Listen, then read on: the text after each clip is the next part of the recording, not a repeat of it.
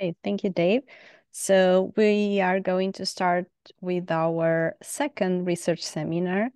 So Axel is doing a round two on the Ising game and talking about critical phenomenon and non-equilibrium dynamics. Thank you, Axel, and I'll pass the mic to you. Thanks. Thanks. Yeah, so the first is so this is kind of a part two of the first talk I gave. So like it can be useful to refresh that. So I'll go very quickly over some of the concepts from there. But yeah, you can go back to that. Right. So in the first talk, I was kind of introducing these concepts of like what would a phase transition even mean in a kind of game theory context, and like the common statistical physics methods don't really directly apply to it. And it was about introducing these ideas. But now this round is like, let's actually look at a simple toy model and probe for phase transitions and this kind of thing. And yeah, so this is a very simple model, but actually you see a lot of rich phenomena comes out of it. Right, which by the name you see, is the model is just inspired by the Ising model of physics, which I'll talk about a little bit. So, yeah. Right.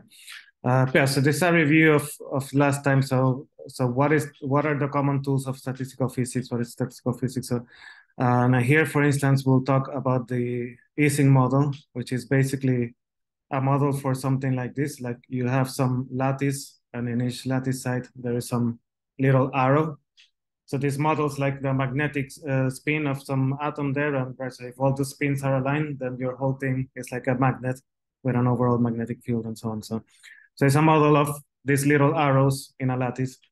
And in the Ising model, it's even simpler that these arrows could either point up or point down. Right? So they can't go like this, but the arrows have the option of just pointing up or pointing down.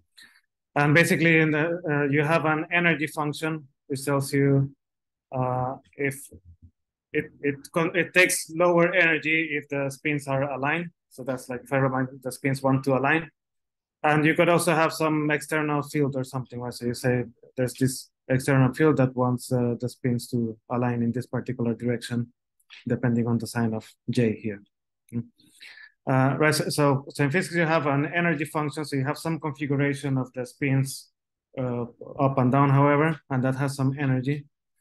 Then what you do in statistical physics is like so you can talk about a partition function, which is basically a weighted sum of all the possible configurations of spins up and down, and these are weighted by their temperature here, by the temperature here. So yeah, so this is a parameter that you put here that basically tells you how much weight do higher energy configurations have. So obviously the most important contribution here would be like the lowest energy here. That's a kind of so it's a theory of a ground state. We call it the lowest energy configuration, plus fluctuations of higher energy around it. Then so we have actually physical observable things, which are expectation values. And so you say, okay, so what's the expected value I will see of a particular spin here? Do I expect to see it up or down, or what's the expected value? And how you do that is like so you have the thing you want to observe, and you basically average it with this distribution, which is weighted by this is actually the definition of temperature. Right? So temperature is just that. It's like how much do you weight other states in the partition function. Now, so that's physics. Then, so this is what I introduced last time. So can we look at similar to this in game theory? So an important point here is like an important point in physics when you talk about about critical phenomena is locality. Right? So this energy function has some notion of locality with it. So the idea is that the given spin interacts more strongly with the spins that are closest to it. And in this Ising model in particular, this is just an interaction between nearest neighbors. And so the direct interaction is between nearest neighbors. And it's assumed that there's no direct interaction with a spin that is very far away. So we're gonna look at some like many agent or many player game theory, where there's some sense of locality, where like my utility is more dependent more strongly with players that are in some notion of distance closer to me, right? And right, and then the analogy of this thermodynamic noise here given by the temperature will be like deviations from rationality, right? So you have like the stable configuration is like you have everyone being perfectly rational and you're in a Nash equilibrium, and then you add a little noise which can be parameterized and to deviate around this equilibrium. Right? So what you have is like a set of strategies for all the given. So this is the strategy for the ith player, and so a one shot here means that like the game will be only played once. Right? So you don't collaborate with anyone, and you have to come up with your strategy alone, and you place your strategy, and then every player has their own utility, but their utility depends more strongly on what the strategies of the players around the given player was. And so this is what this notation is here. And then you have like when everyone is rational, you would have a Nash equilibrium where so it's a particular configuration of spins that is basically the best that non-cooperating players can do. Now you introduce this idea of noise introspection, which is as a kind of the analogy of statistical physics here, where okay, so let's assume I am less than rational. So what's the what's the expected strategy that I would have, right? So if I'm not doing exactly the Nash equilibrium strategy, but I have some noise around it, and this can be modeled by some temperature parameter here. So this should be actually 1/T here, but anyway. Right. So the idea is so this is done by many levels. So at the first level, I say, okay, so let's assume all my neighbors are doing the Nash strategy, and I will weigh my strategy right with something similar to the statistical physics weight here. Right. So the highest contribution will come from the Nash equilibrium strategy here, but I accept fluctuations coming from other strategies. And then so I sum over all my possible strategies weighted like this, and this would be my expected strategy at the first order of at the first level of introspection. But then if I'm more rational like that, I assume also my neighbors are doing the same, right? So this is the first level that they're doing Nash, but then those neighbors are also not perfectly rational and doing a noise introspection around their neighbors doing Nash strategy and so on. Right? So the second round is like assuming my neighbors are also doing this kind of statistical approach, and then I do a statistical approach on top of that. And then these ones are doing a statistical approach. And so you can do n levels of introspection, and then like kind of your actual expected value would be the limit of like infinite levels of introspection. This in principle could involve like many parameters here, like they could have different temperatures at different levels, but for most of the talk, we'll just put the same parameter here to like describe that everyone at every level has the same amount of noise. Yeah. Right. So this is the kind of thing that we're looking at this time. So instead of looking at energy functions, we're looking at utilities for individual players. And instead of thermal noise, we're looking at this n levels of noise introspection around Nash equilibrium. Right. So this is the kind of things that we know about phase transitions in physical systems that we ask like, well, we're gonna see something like this in game theory or something. So one thing is like, so this is a thing that is well understood only in equilibrium statistical physics, which means so this is like when you're modeling statistical physics, like I described, this is something that is the system is not changing. You're modeling at this particular temperature, and there's no other like forces or changing things on it. So something that happens in statistical physics is that you have like divergent correlation lengths, right? So close to a critical point, more and more distant spins in this Ising model will be correlated with each other, right? So the correlation length there starts to diverge close to a critical point, and that means it's anyway you can describe it with some critical exponents, doesn't matter much. And right, so generally, what there's like the phase transition happens between an ordered and a disordered phase. Like, for instance, in the Ising model here, this means that if you look at the expected value of a given spin, so this would be the order parameter here, which means that the order parameter is something that in one phase has expected value of 0, and in another phase has a non-zero expected value. So if you're in a low temperature phase here, so you expect that the spins actually can get aligned, so the expected value for a given spin will be non-zero. But if fluctuations are very high and you're in a disordered phase, then expected value for any given spin will be 0 because it can be up and down and they're not aligning the spins. So that's kind of the magnetization, demagnetization transition. So if you take a magnet and you heat it hot enough, you will lose the magnet because the spins will not be aligned anymore. Right. Yeah, so something interesting is that there's an order of a phase transition. Right? So you can ask, like, what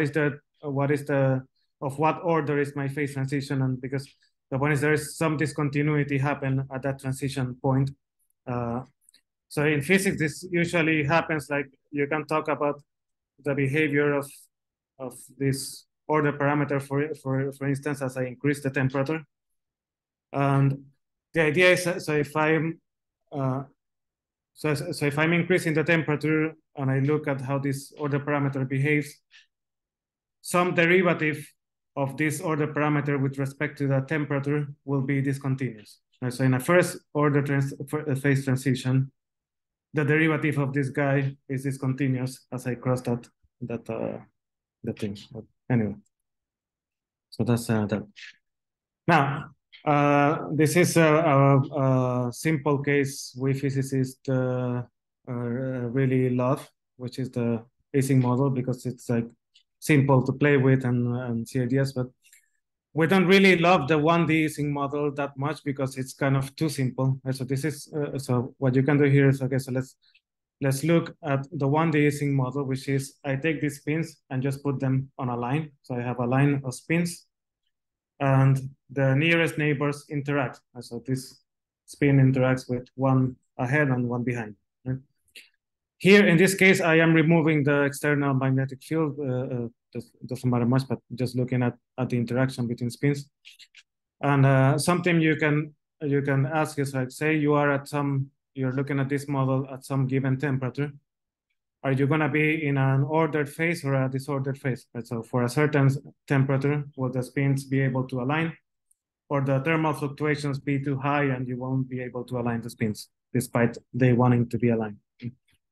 And so this model is nice in that you can do this exactly, right? So this is your energy function. You calculate your partition function here, and basically you can just sum over all possible states. So you take these spins and yeah, they are plus and minus 1. You can do all these sums and do this carefully. And by the end, this is your partition function here. You can write it like this. And you can also compute exactly things like correlation functions. Right? So let me look at the correlation function of a given spin versus a spin that is r lattice sites away. Right? And then you get this correlation function, and you can, so it looks like this exponential. And means you can easily write it in terms of some correlation length here. So this lets you kind of easily look for a phase transition if this correlation length diverges at some point. And so the 1D Ising model is nice in that you can calculate it exactly like this, but it's not nice in that it's not very rich. So you calculate it like this, and what you see is that there isn't a phase transition. So so there isn't a change of behavior in this guy here. And so the only really phase transition happens only at exactly 0 temperature. So what this means is that in the 1D Ising model, for any finite temperature that you have, you will not be able to align the spins. They can only align at exactly 0 temperature. And this is a feature of the 1D. This is different in 2D, but we're not going to get there. But in 1D, as soon as you introduce a little bit of temperature, you lose the alignment. Yeah.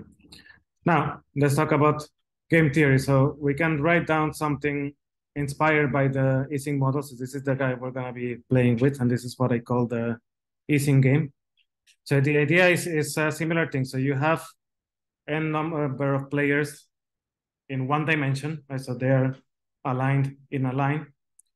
Each player has possible strategies of just plus and minus one. This is the play they can make. They can either choose +1 or -1. And their utility for that again depends only on what their nearest neighbors do. Right? So if my strategy aligns with my neighbor to the right, that's good. And if it aligns with the neighbor to the left, that's also good. Right? And I win this number of utility. I can also put what I call here an external incentive, which means that, let's say, if this is positive, this will favor using the strategy +1. Right. So player wins by aligning with their neighbors and also by aligning with external incentive. And in particular, if this J is positive, then there's a clear Nash equilibrium where like the best strategy for everyone to do is everyone just choose +1, right? And this is the best they can do in a non-cooperative way. So everyone chooses so if everyone is rational, everyone chooses +1 with this external incentive. So no, sorry, I did something here with this one. Okay. All right, so a couple of questions we want to look at here. So let's say everyone is rational, everyone chooses +1. What if people started being non-rational, right? So we see in the Ising model, as soon as you introduce a little bit of noise, this order is destroyed. Right? So by restoring symmetry here, I mean like symmetry between plus and -1. Right? So this order is destroyed, and players can equally do plus or -1. So how much noise is required to kind of destroy this order? And another question is like, okay, so we have this Nash equilibrium kind of incentivized there by this external incentive that pushed everyone to choose +1. What if I then remove this incentive?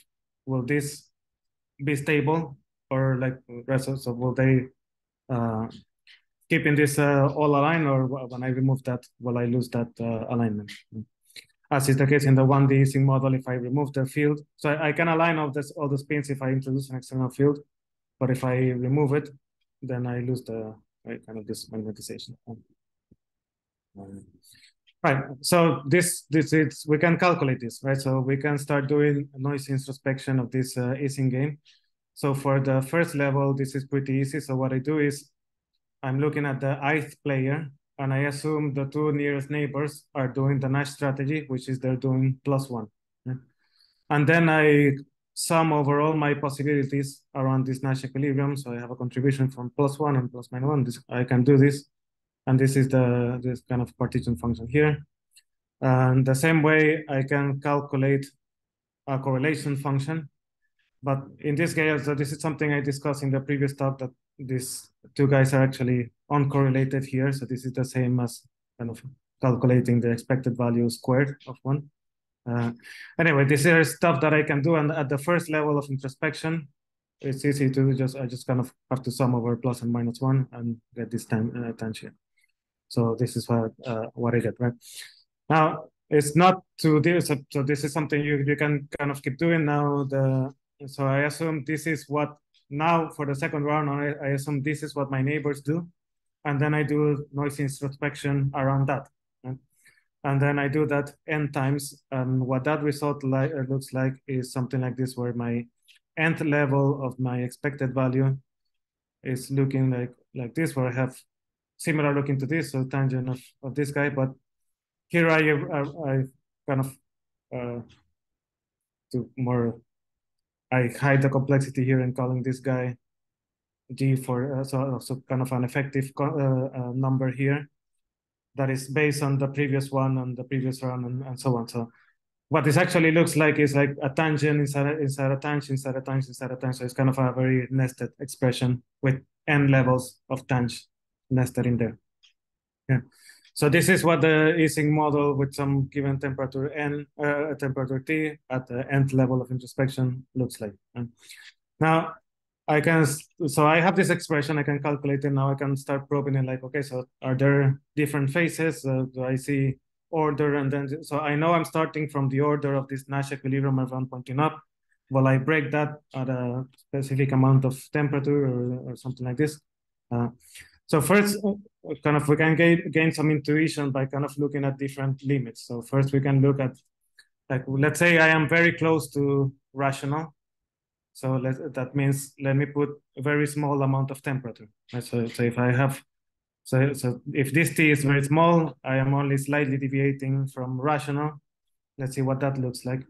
And so this is kind of a low temperature expansion. And this can be done because this tangent has a simple approximation where this T is very small. Then I can write it in terms of this exponential, and then and if I put this inside the tangent in the next nested expression, and by the end for small t's, this expression for this looks like this. And this is simple to understand. So this is the rational, so my expected value for strategy is the rational strategy, which would have been one, playing one, and start deviating away from it by a small amount. So the more irrational I am, the less that I am likely to choose that. Actually, the more irrational everyone is, so not just me, but everyone. Right. So it looks like so at perfectly rational, I have my strategy is one, and then I start deviating away from it, and that's a very sensible low temperature expansion. Now, the other end is, let's look at a high temperature expansion. So it's a similar thing. So I have these tangent expressions here, and these also have an approximation for very large values of temperature, which is basically I can approximate the tangent by its argument when the argument is very small. So I get this guy. And now when I have n levels of introspection of that, I have tangent inside tangent inside tangent, I'll get something that is proportional to 1 to the t to the n. Now, I am assuming here that temperature is large. So this is a number that will vanish to 0 as I take n to infinity, right? As I take more and more introspection. So if temperature is high enough, my expected value will go to exactly 0. So what I see is something that looks like an ordered phase and a disordered phase. So at low temperature, as expected, I have, so at low temperature, I have order. So I have something that is not exactly the perfectly rational strategy, but close to it. At some point in between, that breaks down, and my strategy is indifferent between 1 and -1 because everyone is so noisy. Yes, zero temperature is perfectly rational. Yes. Yeah. Translation. So temperature. So temperature here is just some way I am parameterizing how irrational people are. Right? So this is a way to try to parameterize the noise of, like, people are not perfectly rational, but are kind of random around rationality. Right. Okay. Right. Okay. So we establish kind of the limits make sense. So at low temperature, we have some non-zero expected value, some ordered value that makes sense. At large temperatures, this drops to 0. So kind of this ±1 symmetry is restored. When does this change happen? Is there a point? Can we identify a point somewhere in between where this difference in behaviors happen? And you actually can. Right? So the idea here is that, so remember, we have this kind of nested expression where we have a tangent inside a tangent inside a tangent. So I start with the initial parameter G here and put it in a tangent, and then put that in another tangent and so on. So if it happens that when I take the initial, when I take this thing and I put it inside a tangent, it becomes smaller every time. And then I put it in another tangent, and then it keeps getting smaller and smaller and smaller. Then that thing will inevitably just go to zero when I do like a large n level of introspection. So the question is there a particular value of temperature where this thing will start getting smaller and smaller such that it will lead to zero? And if it doesn't do that, then so there's that point where Gn is smaller than Gn minus 1. When that happens, you have zero expectation value. So this is kind of when that phase transition happens, and you can kind of solve this. And anyway, so this is the critical temperature you identify with this expression here. So if my temperature is lower than the one given here, I will have a finite, a non-zero expected value for my strategy. But if I introduce a temperature higher than this, then my strategy is just equally plus and minus 1. So yeah, so this is a phase transition, and we identified the critical temperature, which happens at this point. Now, there's something kind of cool here, which is, yeah. Can I just do a quick question? So if when you do infinite introspection, the rational decision is to pick zero, doesn't that mean that everyone will pick zero? And so you get symmetry as well? I think you phrased that wrong. So it's not that you did this introspection and the rational decision is zero. I mean, the rational decision is doing the Nash strategy. The thing is that this is the best that you can do because you're not rational. Right? So you can do, so if there's enough noise and if you're irrational and everyone else is irrational, this is you can't do better than just be random. And so it's like, okay. So you're so noisy that I don't know, let me just choose whatever. Okay, got it. Yeah. No. Okay. So, right. So this is what the summary here. So I have these expected values here that, so at low temperature looks like something finite, so small deviations from 1, from the rational thing. Then so it's smoothly decreasing from the rational thing.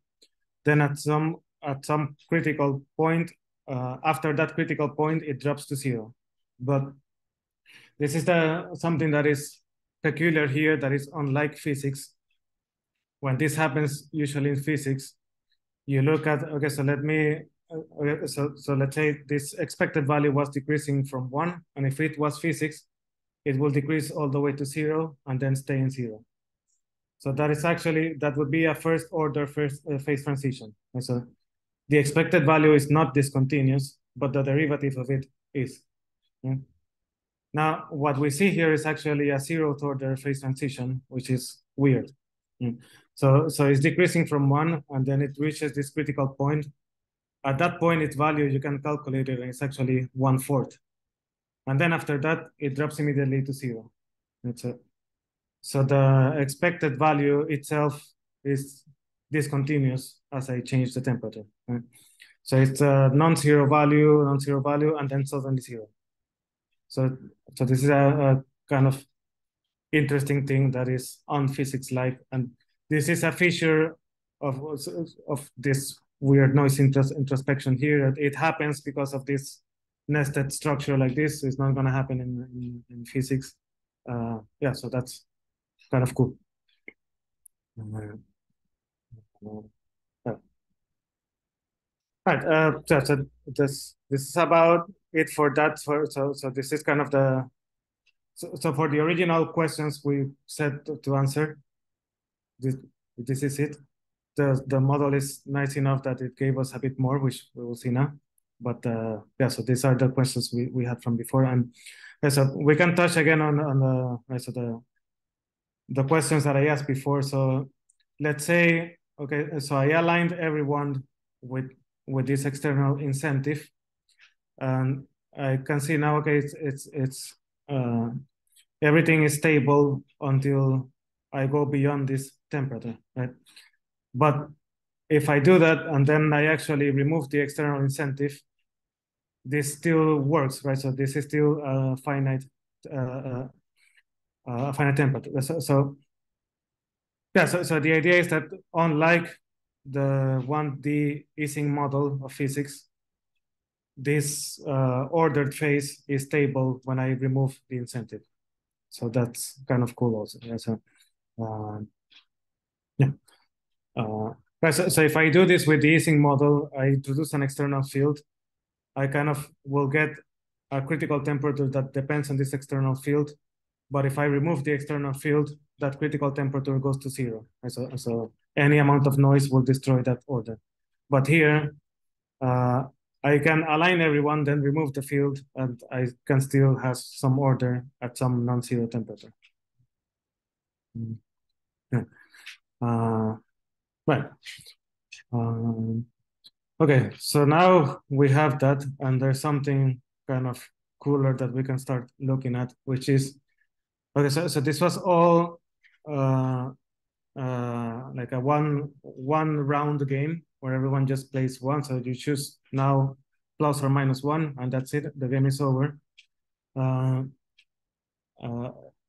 what if we had, let's say, 2 rounds, right? So everyone plays once, and then I can observe everyone's first round play, and then I play again. So something kind of I kind of sneaked in here is that in this 1 round game, if I want from the start to perfectly align everyone, I have to introduce this external incentive. So kind of once I have everyone aligned, I can actually remove it.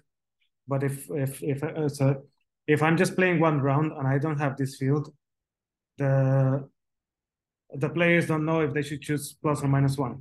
So aligning is better, but I don't know what everyone else will do, so I can choose randomly plus or minus 1. So if we don't have an external incentive, right, and we're doing this 2 round game, in the first game, the only thing rational players can do is choose whatever, plus or minus 1. So with 50%, I'll choose plus 1, 50%, I'll choose minus 1. There's no reason to do anything else than that. And then, right, so let's say the first round, everyone just draws from some random distribution, and that's the first play. Then for the second round, everyone observes what everyone else do and plays again. So can the second round improve on this, right? So can they do better by the second round by looking at the first round? So this is kind of the question here. And so the answer is yes, by doing this noise introspection. But so what they would do is, so these are the questions here. So like by the second round, with some correlation among spins, among strategies emerge, because at the first round they're just strategy, they're uncorrelated. And yeah, and will they do better, like getting closer towards some better equilibrium that favors them more? So what they need to do is so in this case, for the first round, everyone will just do some random strategy, but for the second round, they can do a noisy introspection, but where the starting point of that noisy introspection is the players, the strategies that were done in the first round. I'll show you more what that means exactly. And for example, we will look at this guy here. So let's calculate a correlation function between a given player and a player that is 2 sides away, so 2 players away. So in the first round, these 2 players are just playing random, so this is just 0. They're uncorrelated. But by the second round, what I do is, so I can start doing introspection, right? So this is the first round here. The first correlation is just 0. Let's say for now that let's say what's the best that the players can do by the second round. The best that they can do is that, say, everyone is perfectly rational, right? So let's assume that everyone has temperature equal to 0. And they start doing noise introspection with temperature equal to 0. And so what that looks like is that I start, so I'm gonna choose my next strategy doing noise introspection based on what my neighbors did in the first round with a temperature that is going to 0. So if I do that, and if I do just one level, the first level of introspection for that, so I just look at my neighbors and base my strategy on my nearest neighbors, I immediately increase the correlation length of this, the correlation function for the second step to 1/2, from 0 to 1/2. So by just doing one level of perfectly rational introspection, by the next step, these guys will be a lot more coordinated, right? And this is good because everyone's utility will go up if they're more likely to agree with each other. And this actually keeps increasing with every level of introspection I do. Okay, so I do this for the nearest neighbors, then I do the next level, which will take into account the next to nearest neighbors. So there's actually a nice simple formula that you can write for this. So let's say this is so the second game for perfectly rational players will increase and increase the more levels of introspection everyone does. So let's say this is the probability that the strategy I of the player I and the player 2 steps away for the second round of the game, the probability that those 2 players will align in the strategy, that they will be either both +1 or both -1. And this is like for the nth level of introspection that they do. So if you look, for example, at the first round of the game where they're just doing equally +or -1, the probability that they align is just 1/2. Because that's just randomly. They might align, they might not align. There's a 1/2 chance that they are aligned. But if they are doing this perfectly rational introspection level by level, this probability of alignment increases with every level of introspection. And this is a little formula that can be derived for it. So this is the probability they had for their previous step. And this is the, actually this should be squared here. Never mind, but anyway. Anyway, so you can calculate what is, if I do one more round of introspection, what would be my new probability of alignment? And you can calculate it, and it keeps increasing. So the idea that is kind of cool here is that in principle, perfectly rational players can reach perfect coordination by just the second round of the game by doing this noise introspection with 0 temperature. There's a caveat to this, which is, okay, so they can do this, but kind of this is a computation they have to do, right? So to do more and more noisy introspection, this is like kind of a calculation you have to do. So, and you kind of need infinite time to do this infinite introspection. Right? So it's kind of a, the more you do, the more computation you have to do. But so more realistically, you would talk also about, okay, so they can play twice, and how much time do they have before they need to play again? And that would limit how good they can get. So the kind of how many levels of introspection they can do. Right, so this is for perfectly rational. So the kind of cool thing here is that in this game, in principle, with an infinite amount of time between plays, they can perfectly coordinate by the next round of the game. But then if you introduce temperature, right, so if you assume that not everyone is perfectly rational, then so you can do this similar kind of procedure, and you will see that this probability of coordination will be slightly less than this previous formula that we have here.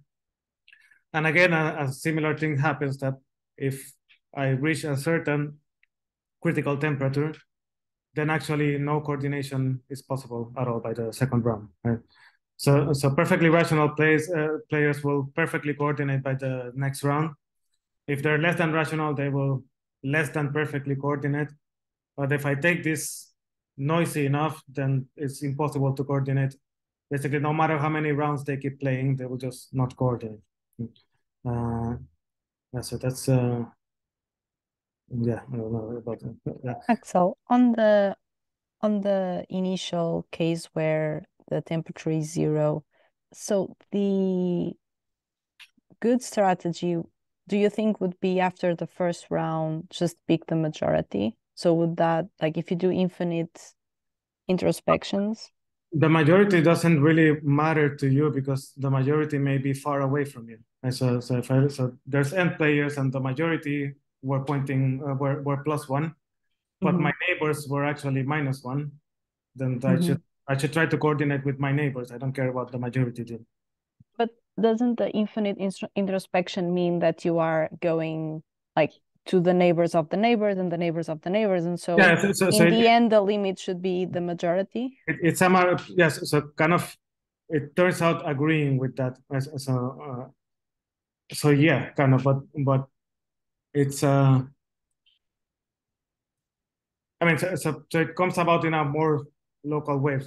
But yeah, I mean, so in the end, like something has to break the symmetry, right? So for the first round, everyone is equally symmetrically plus and -1, but by the next round, that symmetry must be broken, right? So everyone must be +1 or -1. That will, I mean, probably that will agree with what was the majority thing in the first round. Right. So, right. So just about it, just to summarize here, what are the main points here? So, right, so again, we're looking at the game theoretical analogy to statistical mechanics, where you have term of fluctuations, and that would be this n-level noise introspection. Then we just look at, so in this talk, we looked at a particular simple model where we can calculate things, and it's actually rich enough that we can see a couple of nice phenomena. And that would be what we call the Ising game.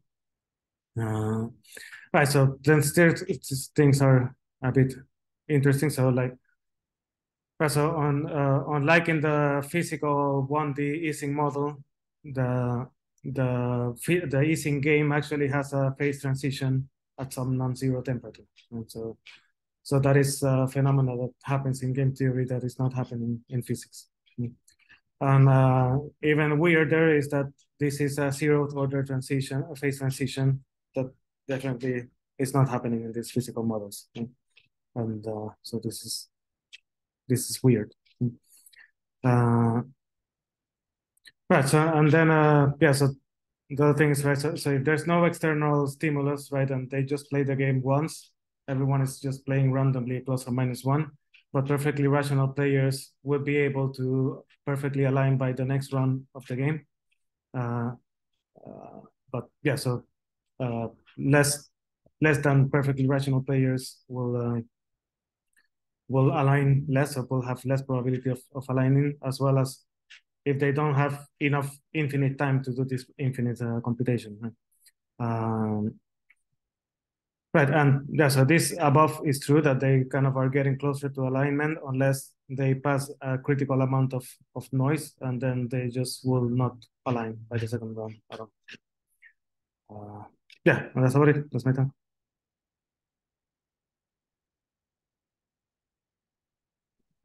That's really cool. It's so nice to see this. I was going to ask you a basic question, which I didn't want to interrupt earlier, but I'm just trying to think, like, how do I map this onto a situation in Filecoin?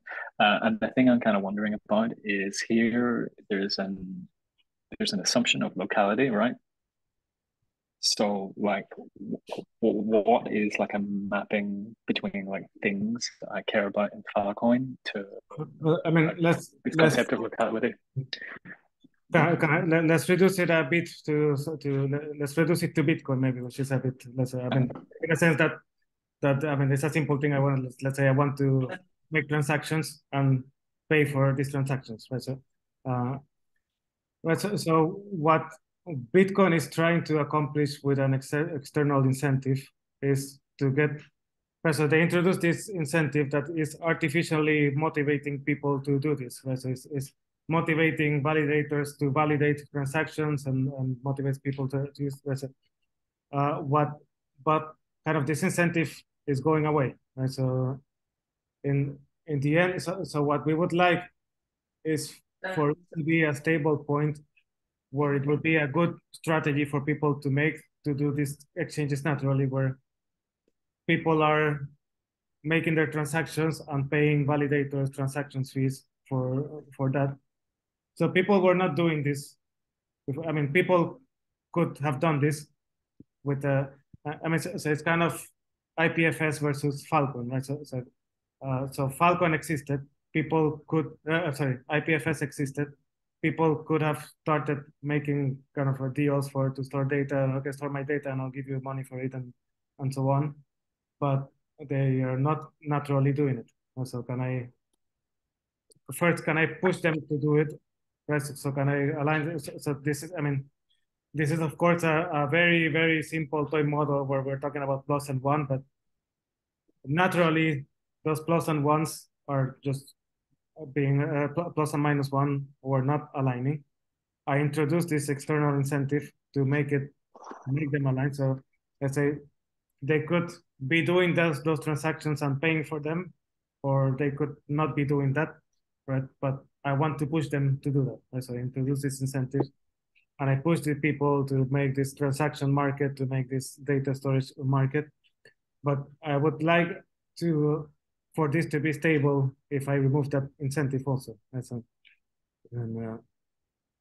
so this is kind of the question. So I mean, first thing is that so people are not perfectly rational. So I mean, there will be some level of noise. So the question is, I introduced these incentives in Bitcoin that make people make these transactions.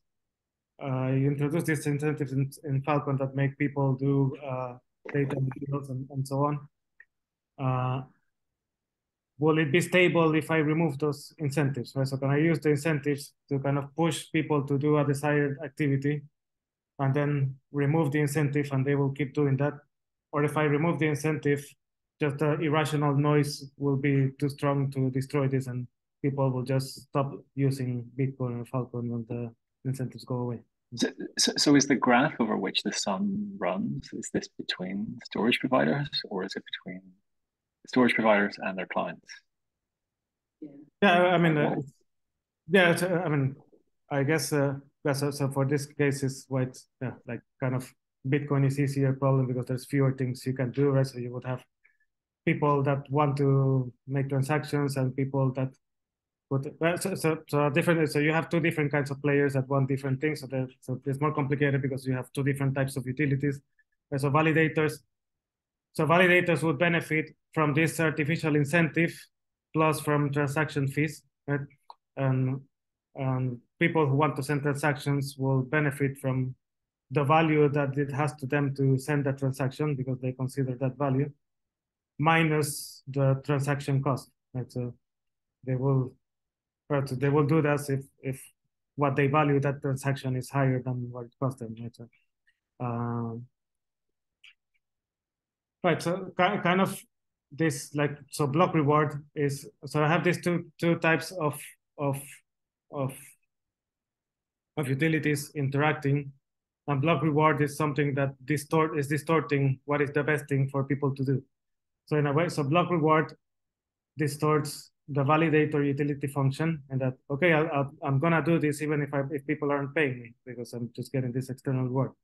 When they do that, they are actually free to lower their transaction fees, right? Because I'm getting block reward, so I'll just validate for nothing, right? So then that affects the other users, okay, so transaction costs are lower, so I can, it's worth it to me to send this transaction.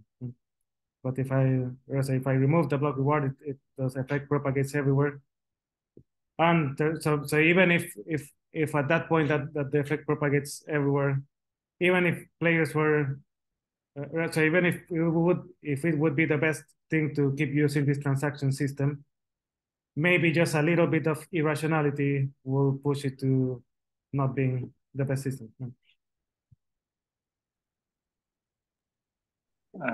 Okay, interesting. Thank you. I was just going to ask one other question very quickly. So, like, what the really interesting result seems to be, if I understood correctly, if you've got something at finite temperature and you apply some incentive field to align people's behavior, that's fine. And then you take away that incentive field, you're saying the system will remain polarized. Is that right? Yeah. So that So, is.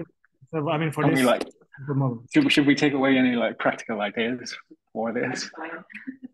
I mean, I mean, the ideal thing is, okay, so what the eventual thing of this, okay, so we'll formulate an actual model of Bitcoin or whatever, where we have these utilities of users and these utilities of validators, and we'll try to formulate it in a way like this. But I mean, that's a more complicated model than plus and minus one, but but there seems to be something saying there that if you apply incentives temporarily, this can be effective in the long term. yeah, so Maybe I mean, that's overinterpreting. So yeah, it's overinterpreting that this okay, a simple model says that, but it's encouraging and that simple model says that. So it's kind of cool. That's the best I can say is kind of cool. And it's also, I mean, what is kind of cooler is that this is even stronger than in physics. So because in the 1D physical Ising model, this is not stable upon removing the external field, right? But kind of this introspection thing is more, the stable phase is more stable than in the statistical mechanics. So that's encouraging for these simple models. Yeah, so I mean, it's nice. I'm not gonna say statements about what that means for Falcon or Bitcoin, but it's encouraging that it gives a hope that, oh, maybe crypto economics can work. That's kind of the outcome here. Yeah, it's really cool. Thank you. Yeah, and by the way, that's crypto economics. It's J. Crypto economics is J. To turn this into a crypto econ talk. Yeah, I mean, by J, I mean this external incentive. Crypto economics done. This is crypto economics. Nice. Yeah. So to extend the analogy further, this is like applying a magnetic field. But what about if we dope the system, or like, is there any other ways we can warp the field? I mean, how do we extend this analogy? Yeah, I mean, there's as many things to modify this. I mean, but my criteria here was the simplest thing I can think of, and then let's see if that's calculable, and hopefully that's rich enough to show me something cool. And I was lucky that it was. But of course, we can keep complicating this, and we can add next to nearest neighbors. We can add inhomogeneity, right? So like the values of this constant can be different side by side and things like this. Yeah, many things. We can add different types of utilities. So we can add higher dimensions also. So this can also be done. I aligned all the players in a line, but you can also do a 2D, and it's actually not. Yeah. I'd really like to see this for like the doping version. So if you insert some agents who have a fixed polarization and they're always aligned in a certain way, how does that affect the state globally of the whole system in this kind of introspective recursive thing? That would be like a really interesting thing as well. Yeah. Anyway, enough for me. That sounds probably doable.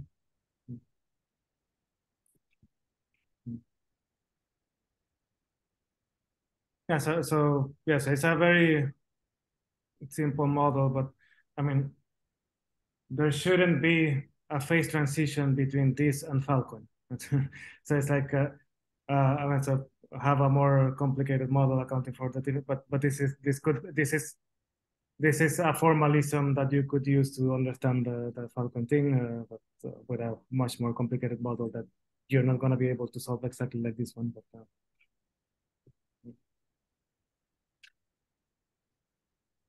cool. I mean, the same is true in physics. Like physicists really like the Ising model because you can play a lot with it, but real systems you want to describe can be a lot more complicated than the Ising model. But that doesn't stop people from first trying to understand the Ising model.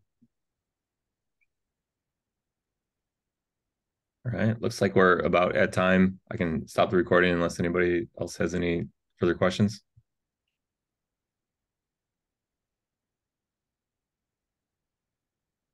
Good stuff.